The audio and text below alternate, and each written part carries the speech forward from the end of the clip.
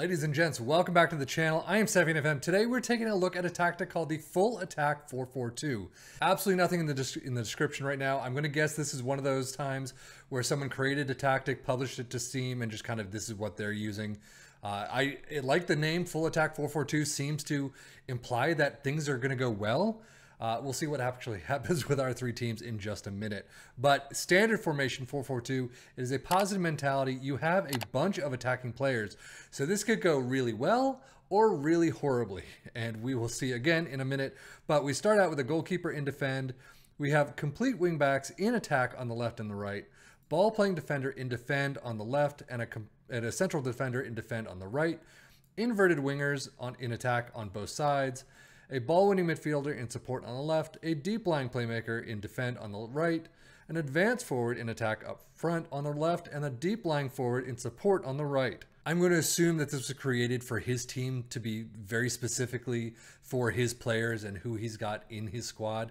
So I'm really not sure how this is going to go. But continuing on, in possession, attacking with his fairly wide, approach play is pass into space, underlap on the left and right, focus play down the left and right, passing directness slightly more direct, tempo is slightly higher. Final third is mixed crosses, hit early crosses, run at defense, and be more disciplined.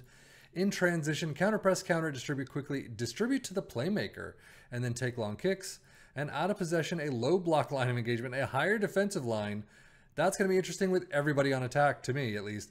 Trigger press much more often, prevent short goalkeeper distribution, stay on feet, step up more, trap outside, and stop crosses. Now, I kind of was going through thinking maybe this is for like a lower league tactic or even a championship or League 1 or 2 tactic, but there's so many instructions here.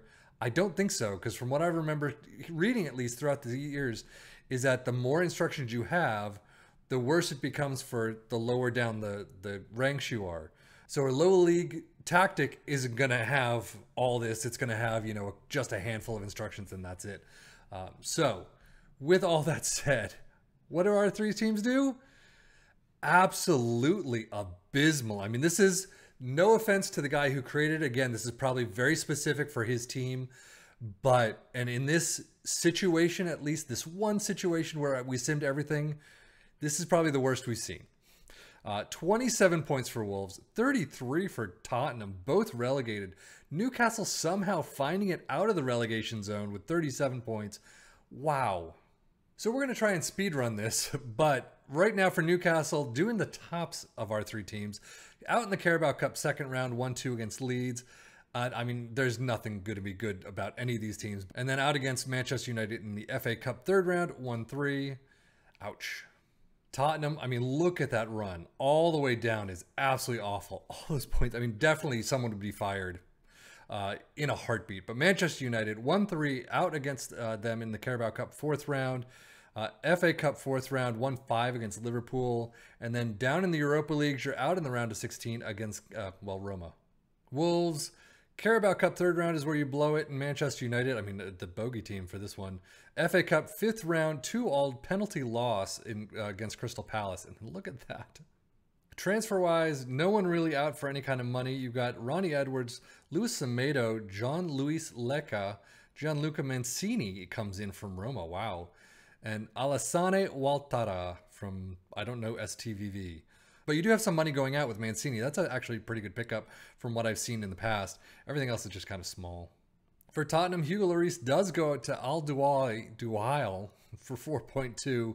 In comes a lot of players. Rodrigo Macedo, Maxime Lopez, Lewis Ward, Gabriel Barbosa, 20 million, and Borna Sosa. Funny enough, if you look at Tottenham's homepage, you promised Gabriel Barbosa qualify for the UEFA Champions League. Well, that's not happening.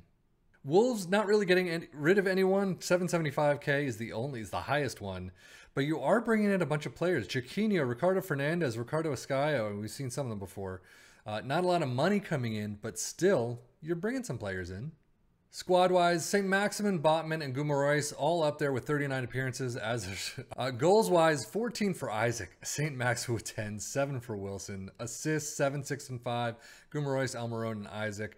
Average rating, 703. The only one in the green, Alexander Isaac. If you haven't figured out, he's a really good player. Yeah, this alone, in a tactic that does abysmally, this one, he's the only shining star. shining star. Harry Kane for Tottenham with 52 appearances. Pedro Porro with 46 plus 4. Betancourt with 45 plus 3. Goals-wise, 17 for Kane. Definitely a down year. 12 for Son and Perisic with 10. Assist-wise, 11 for Porro. Son with 7 and 6 for Kulusevski. Average rating, 710 for someone who's not even here. Fraser Forster's the only one, funny enough, the goalkeeper, who's impossible to get above 7, gets the 701. Wolves, Neto with 42 plus 1, 41 for Nunez, and Neves with 39 plus 1. Goals-wise, 25 Conceres, not even there. I mean, bring the dude back. But Cunha with 20, 9 for Kalajic, Costa with 6, as does Jimenez. Assist-wise, 12 for Neto, Sarabia with 7, and 4 for Neves and Cunha. But both in the greens, not even at the club. Jose Sa with 695.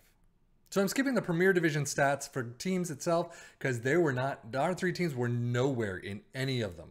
It's really sad. But Cunha in the most goals in 5th place with how much did he have? 17. Most assists, Pedro Neto in there with 10. Not too bad.